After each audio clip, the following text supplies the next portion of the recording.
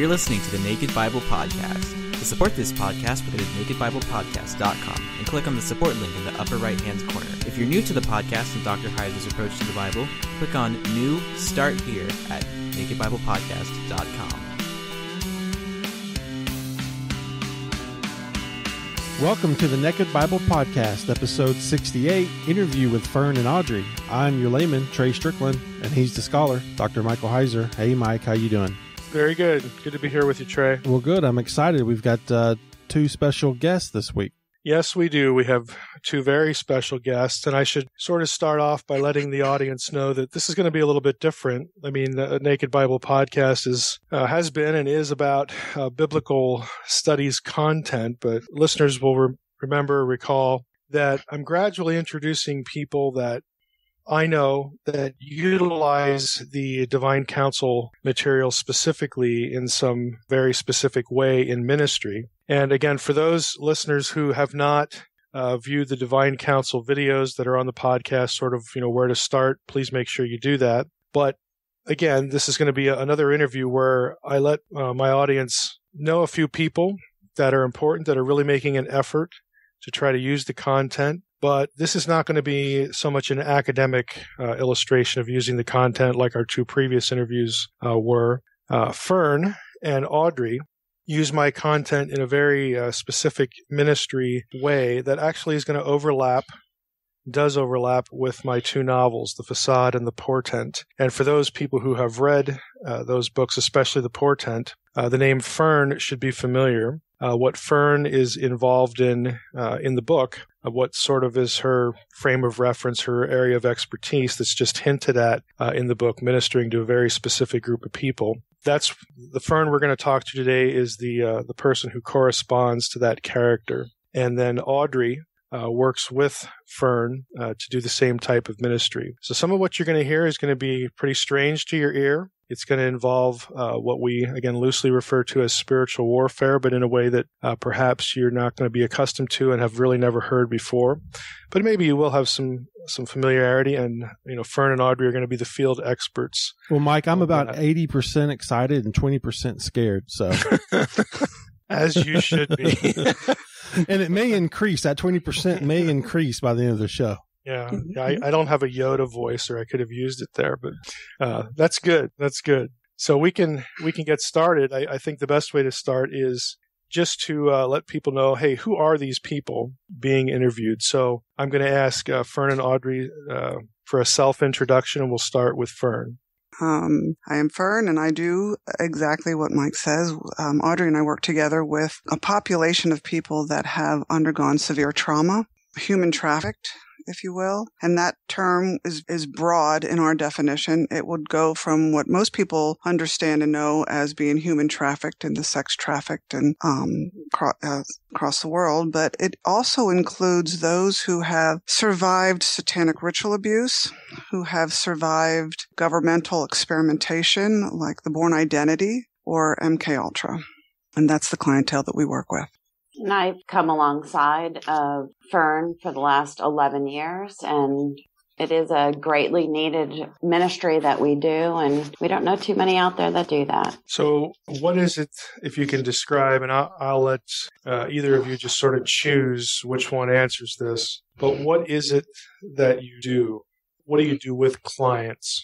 Okay, so someone would come to see us. Usually they find us through word of mouth. We're not on the web, but they'll find us through word of mouth. And typically this person is going to be connected with the church in some way. Usually, I would say 90%. We do get some that are not connected to the church. But typical therapy is not helping them. Prayer ministry and churches aren't helping them. They've gone through deliverance ministry. They are the people in the church that just don't ever seem to get functional. And they end up coming to our office and finding out that they have been perpetrated on in a very horrific way. And we start helping them understand the defense mechanism that they created as a child to survive trauma. What is that defense mechanism? Can you talk about that a little bit? Yes, a child would build a system to endure the trauma without their heart being harmed in it, so that walls are put up inside and they can still maintain through the trauma, but they don't remember it. Yeah, they don't remember it.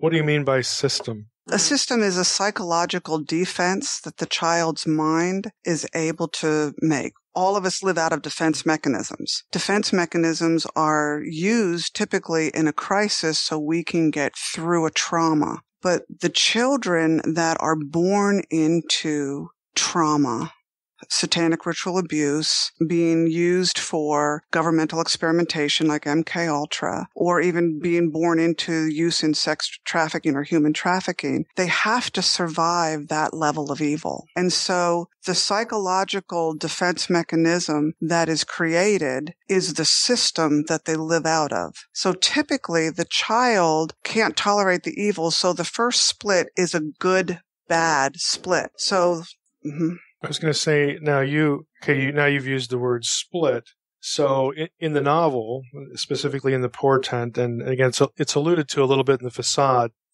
I talk about dissociation, dissociative identity disorder. So just for the sake of our audience, we have that term, we have split, we have system. So can you explain what it is that someone who's being traumatized, what they actually do, what their brain does, what their mind does, to cope with this? In other words, explain these terms. Audrey. In the child's mind, the splitting would be that someone inside endures the bad and someone stays good. There has to be a division inside the mind. So essentially their mind sort of creates another part, some alternative person or alternative consciousness or whatever it is we want to describe it. And you guys will know the best terminology for that. But their mind essentially goes to a different place so that they don't have to be actively enduring whatever the trauma is. Is that correct? Yes. I would probably say that child in an overwhelming situation in her mind creates a way to survive it, whether it be maybe she's female, maybe it's a male part. It answers the question, how can I get through this? It's problem solving at a really creative level. Mm-hmm. Now, this used to be referred to as multiple personality disorder, and that sounds pejorative, like there's something wrong. But if I understand both of you correctly, and again, how you minister to people, this parting or this splitting isn't a disorder, but it's a response to trauma, correct? That's correct. Okay. Can you talk a little bit more about why you don't like the multiple personality lingo? Say something about that. I would probably say the biggest problem that I would have with the lingo is the sensationalized idea of what that is. Mm-hmm. That's out there in the public of Sybil or the Three Faces of Eve. Mm-hmm. It's just not like that for what we see and how the defense mechanism works for the person to survive trauma. And, to more generalize it, everybody in humanity uses a fraction of that defense mechanism when they say, well, a part of me wants to do this and a part of me wants to do that. It's just much more elaborate for someone who's endured severe trauma, so they have to have definite things that are different.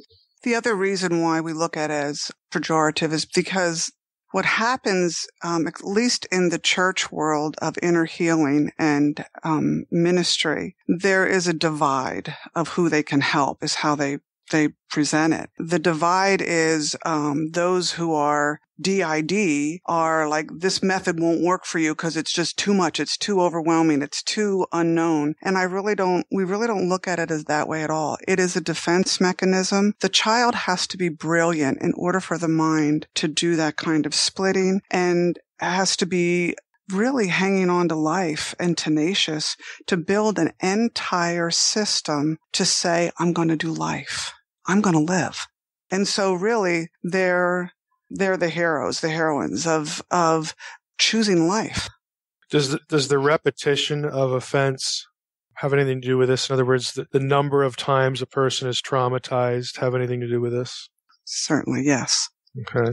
And in fact, when the trauma is being purposefully perpetrated, the perpetrator is trying to build something in the end. They see what the child can do, and they see how the child can split and how creative that child is. And so the defense mechanism that God gives that child to survive it, the perpetrator takes that and locks the child in captivity in it. So you're saying that with some perpetrators, there's actually a very intentional sort of agenda or goal behind the way they're traumatizing their victim. Yes. Okay. And I have two questions. What can you just very generally give us some of the goals, some of the things that the person being traumatized are told?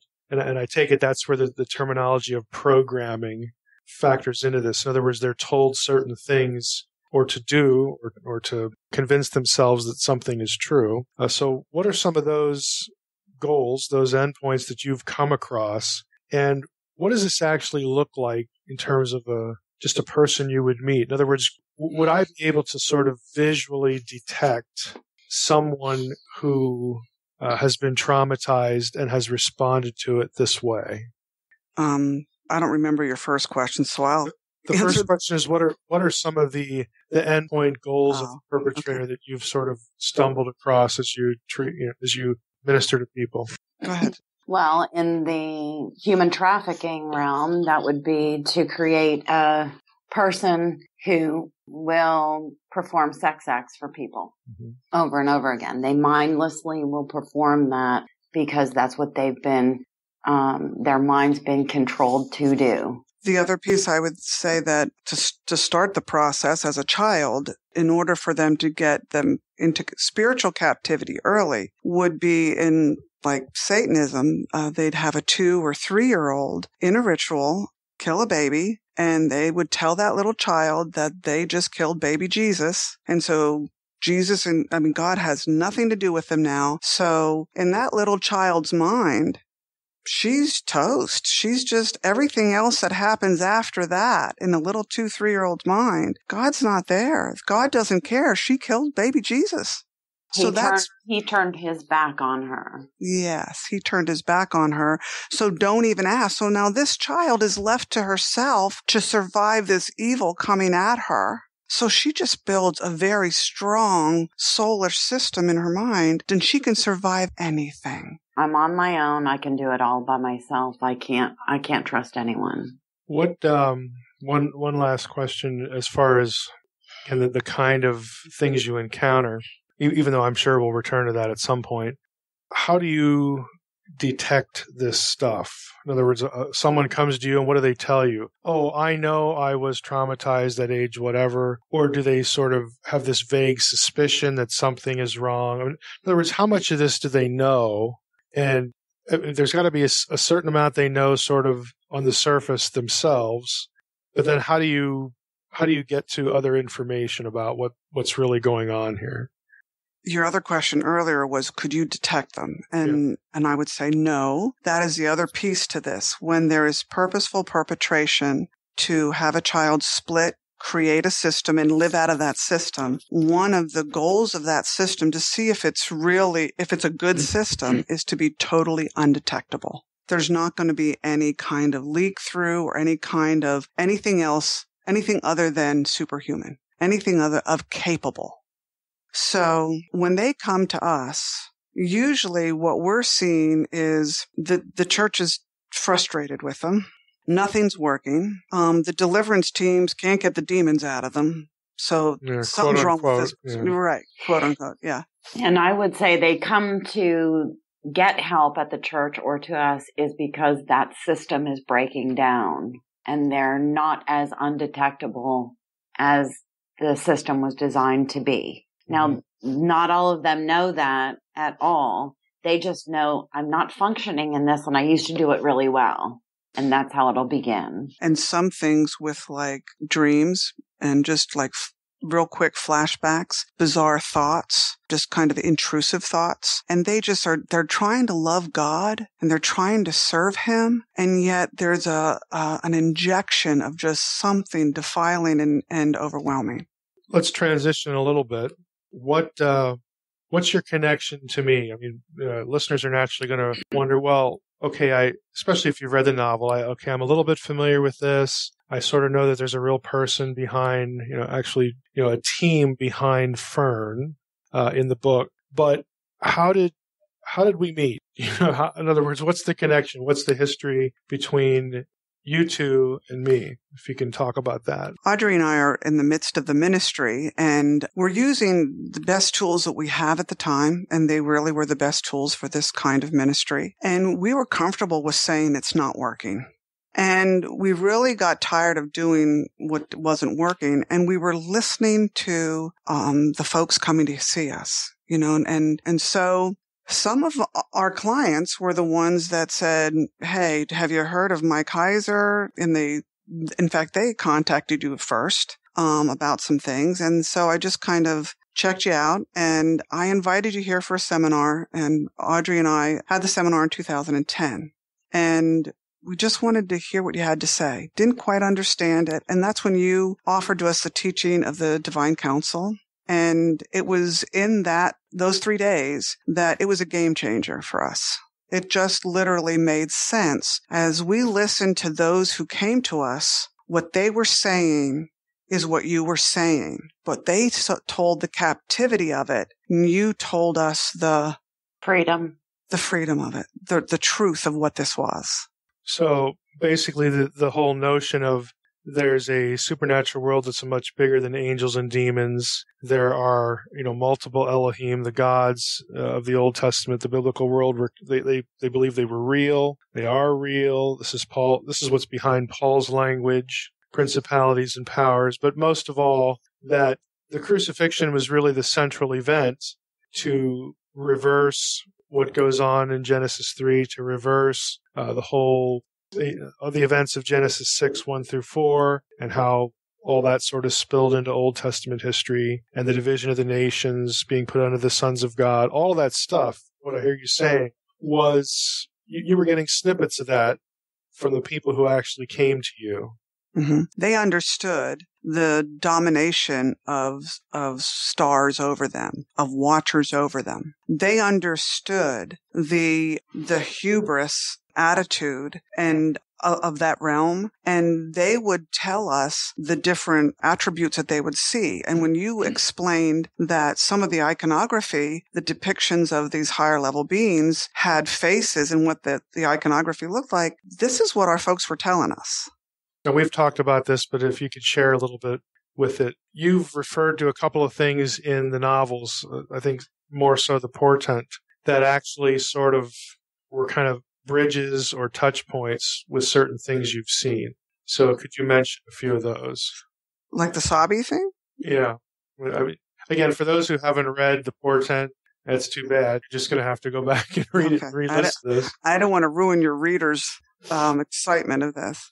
First of all, I think the first thing in the Portent specifically was that when Audrey and I read the Portent, Colonel Ferguson, we get Colonel Ferguson just because some of our folks come to us and the trauma inflicted on them to create a whole system to live out of, a shattered mind to live out of with a strong system. They were being wounded and traumatized, programmed, if you will, to no longer have a sense of self so that they would be Colonel Ferguson.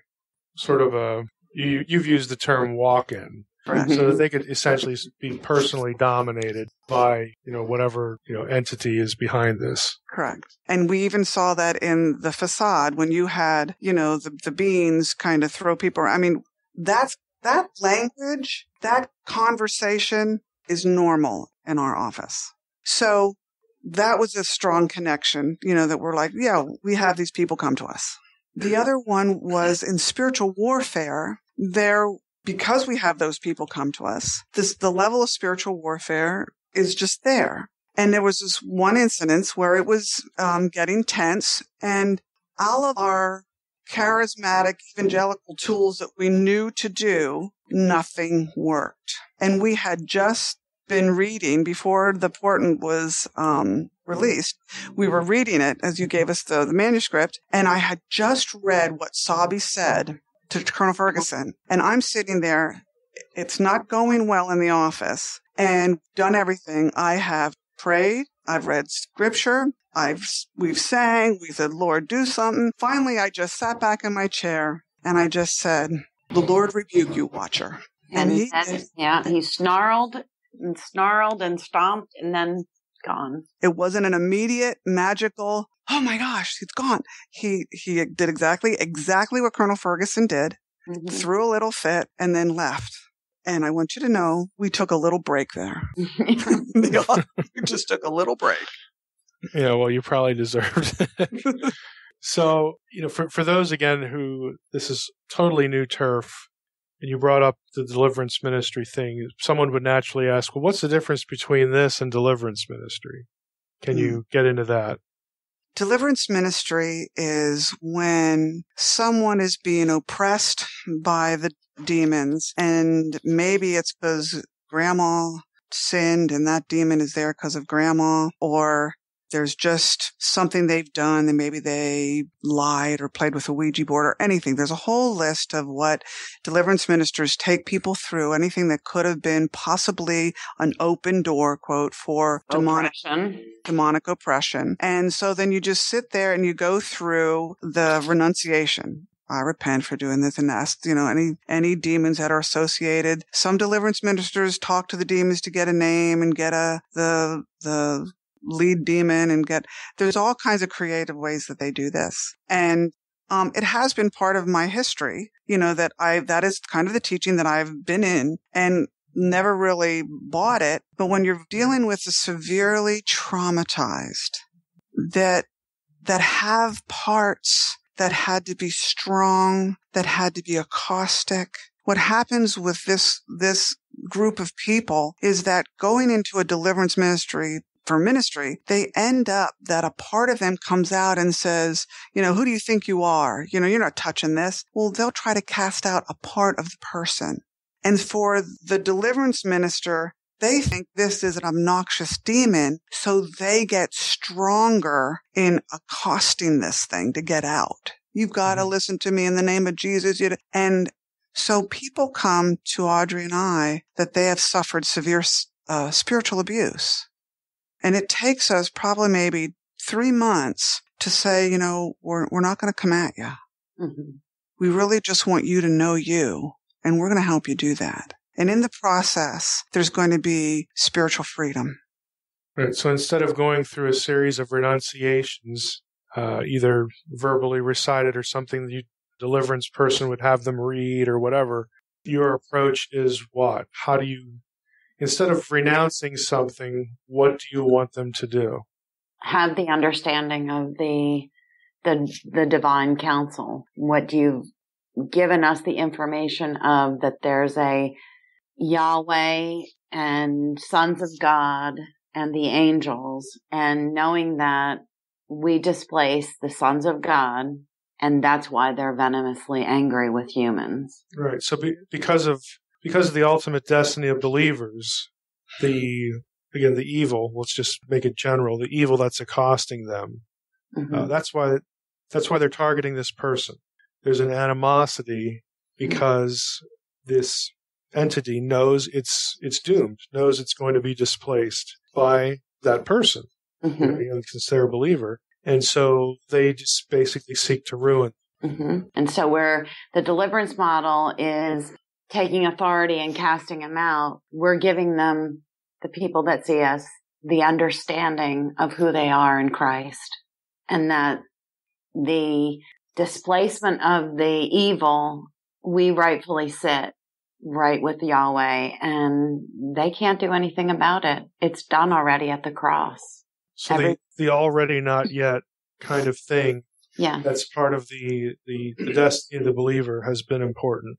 Yes. The belief of them is that they had to sit under this evil, and the evil had power over them. It's completely changed with the understanding that their power is null.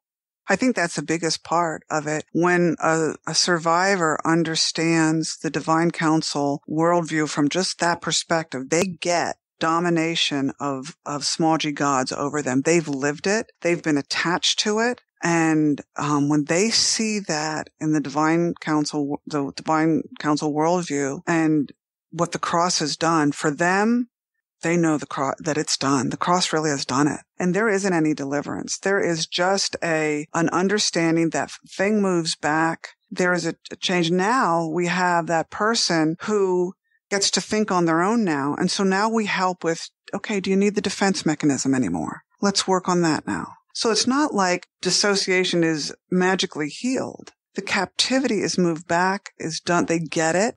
It's not something that they have to work hard at attaining it. And then they can start thinking about, who they are, what are their gifts, and they start their understanding what else is held in captivity, their gifts, mindsets, and other things. So they already have the basis in the divine counsel understanding. And they get the reversal thing. They get reversals.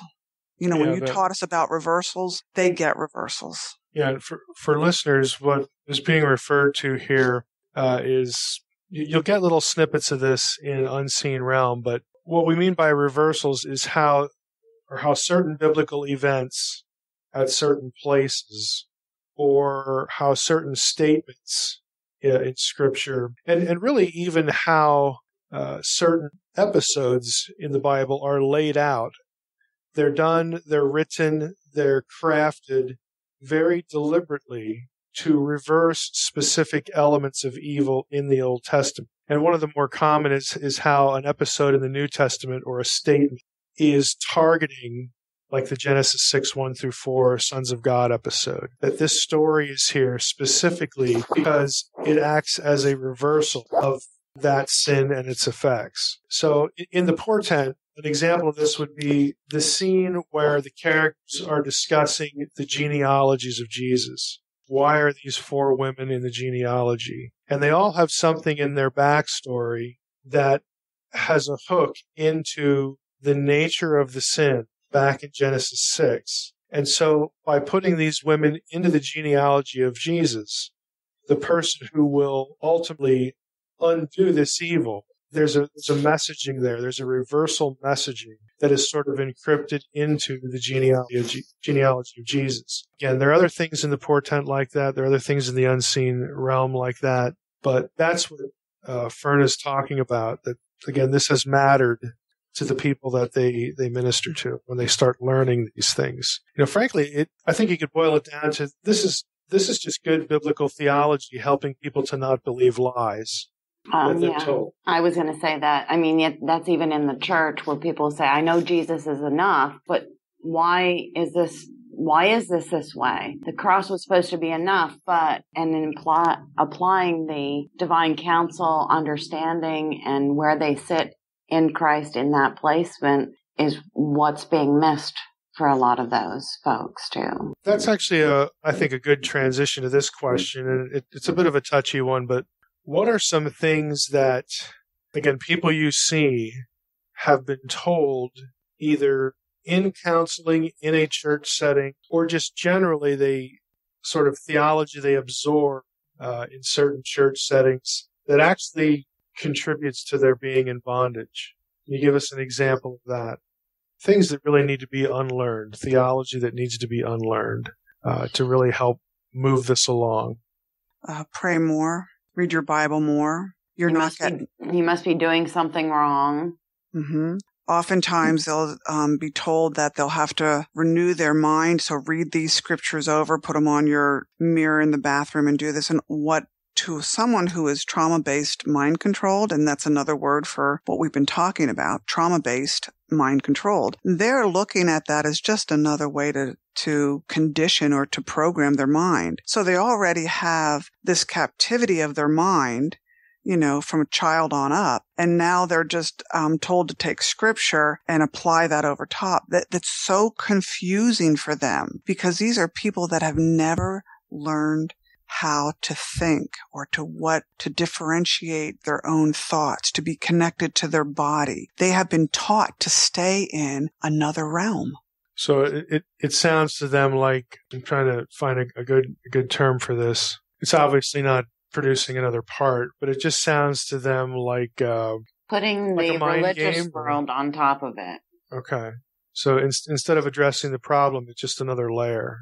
Sort of. And what happens, because they're so desperate to understand what's going on with them in a counseling or a ministry session, when they hit this, that, okay, we have to now do scriptures, they're terrified that they're going to be sent out. And if they don't do it, they'll be rejected, abandoned. And so if they need to make a part that'll learn scripture, they'll make a part to learn scripture, because the fear of abandonment and rejection is more terrifying. Yeah, is more terrifying than just using the dissociation that they know how to do. Do you, another question that might pop into a listener's mind, are you connected to a specific church or tradition? What's your history with that? Like, are you ordained? Are you this? Are you that? I mean, is this an issue of credentialing and church authority? I mean, how sort that out for listeners? No, neither Audrey nor I are ordained. And we do church 5 days a week, 40 hours a week. We stay real connected to people that love us and understand what we do. Typically in a church setting, there's not a great understanding of this. They kind of would rather not have all these messy people there. So neither Audrey or I attend church, but we do love Jesus Christ very much. It's not about any kind of credentialing or ordination. It really is about loving people and understanding that the cross really has set everyone free, and that there is this realm that people are held in captivity in. Now, you've told me before, again, that you had, attachments to churches, and for lack of a better way of putting it, what you do just didn't jive. No. With that context. Right. Churches are afraid of Satanists. They're really terrified to say that they have a Satanist in their church. So when some of our folks started going to the church that I attended, I was really nicely asked to leave. They just didn't understand. But that happened twice. And then I just said, I just am going to hang with these people. I really felt like David. I had the cave of Adullam. Audrey and I just had the cave of Adullam, the distressed. And, we just hung there with them. These are very gifted people and very mercy-filled, loving people. And so rather than having to battle the church and to help them get a different perspective on it, it was just really easier to stay connected with those like you, Mike, and we have a core group of others that we really just hang with and stay in. So basically, people would come to you, and you'd naturally take them to church. Yep. Get them in the community. Right. Make them part of that, but it freaked people out. Oh, they would say that, this is what, the occult in the area sent this person in to destroy the church. And I said, look, if this is, 101, this should be easy. If they only sent one, can you handle one? This is not a big deal. Let's love them. And it was terrifying.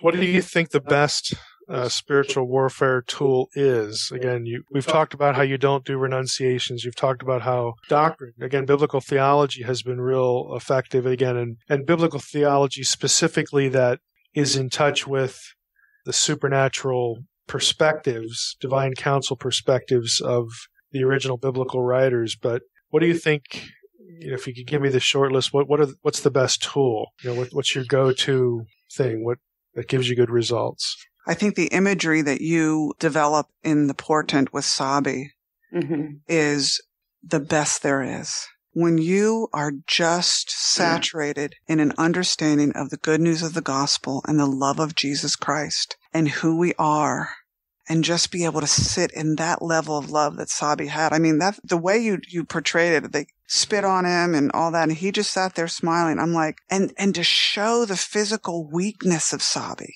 Mm-hmm. Yeah, that was a big goal. That's what it's about. Mm-hmm. That sitting back and just knowing how much Jesus loves this person with that big thing on them, and just going after Jesus's heart to that heart of that child, that person sitting in front of us, there is nothing more powerful than that. Yeah, love drives away evil. That love of God. Mm-hmm. Mm-hmm. How does this work on a sort of a day-to-day level? That's another way of saying, how busy are you guys? Well, we work 40 hours a week doing this. Year-round? You take any time off? We take vacations, but we squeeze vacations in. But we're busy, and we don't have a website. We don't market at all. It's through word of mouth. We have people come from all over the United States, some Europe, Canada, Australia. They find us. We're busy. That probably surprises listeners. That I can just imagine, someone sitting there listening to this thinking, do you mean to say that there are so many of these people, not just sort of out there, but that actually find you, that this is literally a full-time job for two people? I mean, that would probably astonish, listeners. So give us an idea, again, based on your experience of, how many people do you turn away? How many you don't have time for? How big of a problem is this? I think it's huge. Mm-hmm. I don't know numbers. Someone I read one time, 1 in 10. I don't really know what the stats are. How would you know? They're totally undetectable. How would you answer this question? Outside of what you do, which, again, a lot of people are going to parse as right or wrong. Sometimes it's going to be right, sometimes it's going to be wrong. But what you do is sort of work with demonization, some sort of intelligent evil behind the trauma being committed. If people aren't involved in that kind of ministry, what value would you say that divine counsel thinking and the way you've been able to apply it, how can the average person benefit from that? In other words, what good is this for them? I think, first of all, to recognize that our culture is a spiritual culture. It's not a godly spiritual culture, but it is a spiritual culture. I don't personally have television, but my understanding is on TV there is more spiritual kind of paranormal, things out there. And I think the church has to have an answer, and it has to be a good one. It has to be the right one. And the divine counsel, worldview, understanding just what is in our Bible is just so solid, and it really makes the gospel really good news. I mean, the gospel was really good news before I understood the divine counsel, but this is really good news. And so for the church, if we're going to be the ones, instead of, pack our raisins and head to the hills, if we're going to be the ones that are going to stay here and make a difference, the light get lighter, the dark gets darker, we really need to understand what the love of Christ does for us. And the divine counsel worldview that we are presented before the cloud of witnesses, that this is it. Kingdom of heaven in the people we meet. This makes the difference for me. I would agree. The understanding for the everyday person, it would unlock things in their heart that they would not have had unlocked, because they'll understand just how much Jesus loved everyone. And Audrey, you always say that they're already in a battle. Explain that. Yeah. I mean, we all are in spiritual warfare every day. It's a battle that evil wants to take humans out. And most people walk around and don't realize it. It's happening every day. And it doesn't have to be the mindset there's a demon behind everything. No. There's a divine counsel mindset about it all. Mm-hmm. Well, yeah, that brings up a point that I wanted to ask. And, I certainly appreciate, Fern, you and Audrey are on the front lines of the spiritual war, but how much of it is a coping mechanism for people who have suffered trauma, whether mental or physical, and then compared to how much is an actual demon evil possession per se?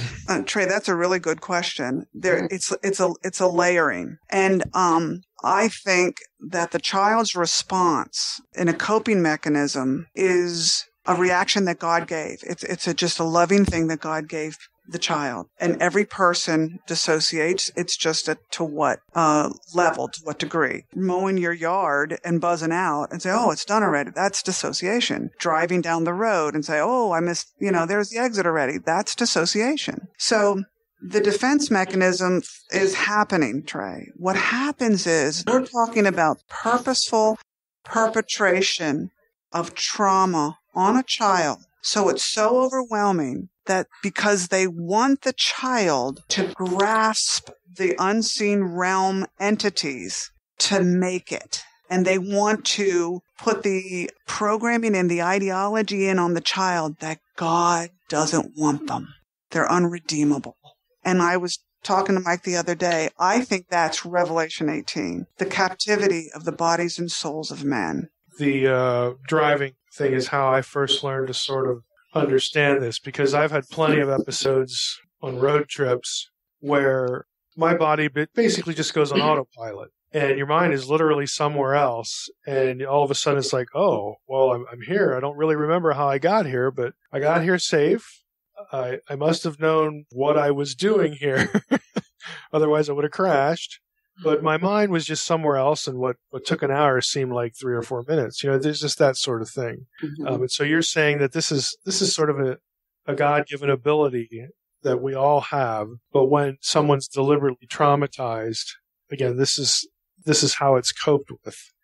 But depending on why they're being traumatized, there could be something really sinister, you know, at a spiritual level involved. Yes. And I think that evil's goal would be to render the kingdom of God useless in those humans. They're not usable for the kingdom of God in a mind-controlled program state. Right. And again, the programming idea of here's a litany, or maybe even one really big lie about you, about God, to believe, and they become entrapped by this and really enslaved by it. Right. And again, the more it just continues, the deeper it can be, the more bizarre it can be, but they're just rendered, like you said, useless. Really, just non-functional in any sort of, you know, spiritual sense as a Christian. I have to ask, what sort of criticism do you get? I mean, my impression is, and really more than an impression since I've known you both for, you know, 4 years or so, is that not a lot of people know that this is what you do.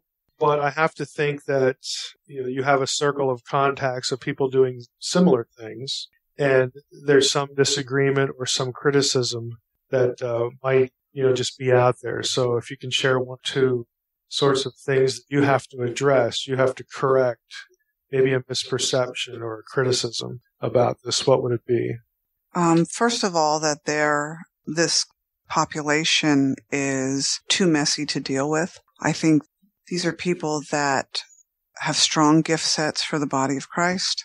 So typically what we find in meeting people in churches, or even, you know, people we come in contact socially, and they ask, you know, what do? We typically just tell them we work with folks who have human trafficked, because that's kind of become the vogue ministry to support right now. And in a sense, those who have dealt with and survived trauma-based mind control, purposeful, perpetrated trauma to split the person in his mind, to make someone who is able to be controlled by their mind. People don't understand, so we just kind of stay away from that, and we'll just tell people that we work with folks who have been human trafficked, because I can't do the battle on the front line and try to do the battle try to help people understand. Right. It would be a resource drain or a time drain. And I know that what Audrey and I do kind of is right there thrown in the conspiracy theory bucket. And so it's exhausting to do that. It would be of resources. It's exhausting. Where does exorcism come in? I mean, is there a point that you get to that something like that needs to be applied as treatment? Trey, that's kind of what we're talking about when we're mentioning deliverance ministry. The kind of antique view would be an exorcism. That would be the word probably. And again, exorcism does not look like that at all. It looks more like what it is in the Portent. We just rest in God's love. We kind of really connect with the person's heart where that entity is oppressing the person, and we just stay connected to the person's heart, and we really just very quietly, not yelling. There's no flailing. There's no objects flying in the room. We just say, holy water. No, we just say, you know, the Lord rebuke you, watcher. Does the entity ever come up and have a conversation with you during treatment? I don't typically involve conversation, but yes, they will try to have us cross out of love, whether it would be they try it'll look like, Trey, it'll look like the person is being like a part is being antagonistic towards me. They'll swear, they'll this, and we understand the person's heart. So then we'll just kind of rest back. If you kind of draw out, they're drawing a line and saying, if you draw out and go towards that line, you've lost. So you just stay back in love and you stay connected to that person's heart where the Spirit of God dwells in that person. And you just continue exactly what Sabi did. Just addressed what Yahweh wants done in that moment. And it leaves. Yeah, because what you're describing, I mean, we've all either seen on YouTube or you hear about exorcisms, typically maybe a Catholic priest or in some deliverance context, and it's always a lot of shouting. It's always involving some sort of renunciation. It's always say this or that thing. No. And you're saying, we don't do any of that. No. And in fact, what happens is when you have a flail... And that's also where the understanding of divine counsel comes in. See, when the person understands their authority, then they can make a choice of their own. And those entities, they don't have power. It goes back to whom do you serve, right? At that moment, they're choosing whom they're going to serve because they have their mind. See, when you have a typical exorcism kind of thing going on and you've got someone that has a full-blown perpetrated system and they're living out of all these different people, now you're saying, you got to renounce this, and all the flailing is that person's system under siege, trying to get away. It's not demonic. Right. They're just, you're attacking their defense mechanisms. Exactly. You're attacking their coping mechanisms. Exactly. Mm-hmm. So basically it's the wrong target. Exactly. But the person comes away feeling spiritually abused. Yeah. Yeah, that certainly isn't going to help. Do you have any other questions, Trey? So many, but yet so little time. I don't even know where to start. I mean, I think that last part helps clear it up because the majority of people, including myself, we have this preconceived notion of what the treatment entails. Like you said, a typical exorcism or whatnot. But so articulating how you're doing it, I think is bringing light to how it should be done or what you're doing. And so going into it, I didn't know it, and now I do. So I think we've accomplished something major there. For me personally, and I know some listeners will absolutely walk away knowing that. But I don't know, Mike. I got to collect my thoughts. I think I'm now 90% excited, 10% scared. So. Well, I should add before we wrap up that my role in all this sort of thing is, again, starting back with our first meeting, is when Audrey and Fern invite me to, come out to where they have their ministry. We'll have some teaching time, have Q&A, we'll work through topics. It's more or less sort of a, what else can we learn and how could this be useful? And again, trying to work at questions that, may or may not be apparent or transparent. But, it's sort of a collective, let's put our heads together. Again, how do we think theologically about this or that aspect of the spiritual world, the unseen realm, and what you guys do? Yeah, and I'll ask Fern and Audrey both. Is there something you want all of our listeners to walk away from this conversation with, that whether it be if we're being afflicted with DID or, what we can do going forward? I mean, what do you want us to take away from this conversation? There is hope and there is help, mm-hmm. and you have a lot to teach us. Mm-hmm. And I would say that their heart's always been protected, and they don't need to fear their own self. Mm-hmm. Well, thanks for doing this. I don't know. Is this a first? This is the first. For both of you? Okay. Is it too late to revisit one thing that I think is important? Go ahead. It was back to the criticisms. Mm-hmm. And I think it's really important that people understand. We get a lot of criticisms of, with you doing this, you get retaliation. As far as in your personal lives, this was a result from you working with people who are under attack from spiritual realm, so you'll have retaliation. And we just have a different perspective on that. With the understanding of divine counsel and knowing that the place that we sit and darkness is done for, we don't look at retaliation like that. It's everyday life stuff that isn't chalked up to darkness won here. Yeah, I don't even think we don't even frame it as retaliation. Right. It's not a mindset. In a deliverance mindset, if their plumbing went wonky, they would say, oh, that's retaliation. Or their car had a flat tire. Oh my gosh, I got so retaliated on because that person got set free. And that's just not a mindset that we have. Right. And I mention it because if there's listeners out there who are working with, these types of folks or interested in it, or they have a heart for it, and that's a fear, I wanted to address that. Mm-hmm. So you're not there at all. No. And it's not just because you're tough. No. You're not like, bring it on, we can handle it. Not at all. No, not at all. Doing the day. Yeah. Okay. Well, again, thanks for doing this. And now that I know this is a first for you, you guys gave me a first. Fern and Audrey, their little conference event several years ago was the first Christian thing I was ever invited to do when it came to teaching somebody about the divine counsel. I hadn't been on a radio show, hadn't been invited to a church. This was the very first thing that I did. So we're returning the favor. Well, thanks for the first. Yeah. Well, we really appreciate Fern and Audrey's work that they do to help people and for taking the time to talk with us and bring some much needed light to these issues. Mike, is there anything else you have coming up that you would like to discuss? Yeah, I should issue one more reminder. We're getting close to the event I'm going to be at in Missouri, October 2nd and 3rd in St. Joseph, Missouri, specifically at the university up there. So if you're in the area, please, make an effort to come. It's 2 days. If you can only come one day, that's fine. But again, just so that we don't miss it, if you want specific details, just go to my website, drmsh.com/events, and you'll be able to find the links there on October 2nd and 3rd to where it is, what the agenda is, what the speaking schedule is, what the topics are, all that sort of thing. Well, good deal. Well, I really enjoyed this show, and I'm looking forward to more like these. I think the interviews are really fun to do, and I know our listeners certainly enjoy it. Yeah, I like them too. Well, then I guess we'll keep doing it.